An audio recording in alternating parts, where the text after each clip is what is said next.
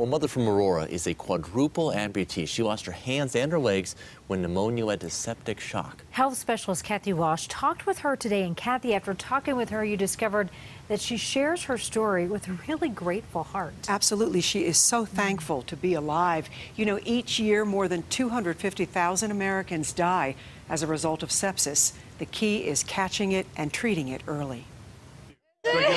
Yes, of course you did get a hug. Victoria Mugo is a celebrity of sorts. You look amazing. She's a miracle to the medical center of Aurora. I'll never forget that smile. For months, Victoria was in the ICU. She lost both hands and both legs. Yet she's back to say thanks. Because I'm grateful for life. You don't get any sicker than Victoria was. On January 9th, she was rushed to the ER with pneumonia. Within hours, she was in septic shock, a toxic response to the infection. Carolyn Golis is sepsis coordinator. So she had about an 80% chance that she would not survive. Victoria was put in a coma and on life support.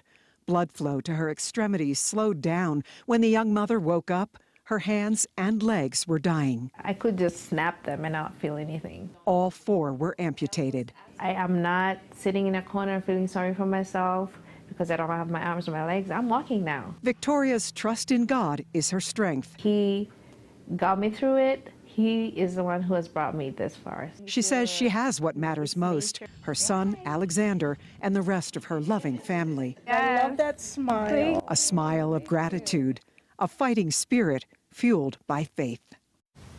And this past weekend, Victoria did the Denver Sepsis Challenge 5K. She hopes to eventually counsel other survivors, and she will definitely be an inspiration. She is to me already, just talking with her. I'm just watching her in awe. She's an a wonderful incredible woman. person, yeah. Well, it's just delightful. Kathy, thank you.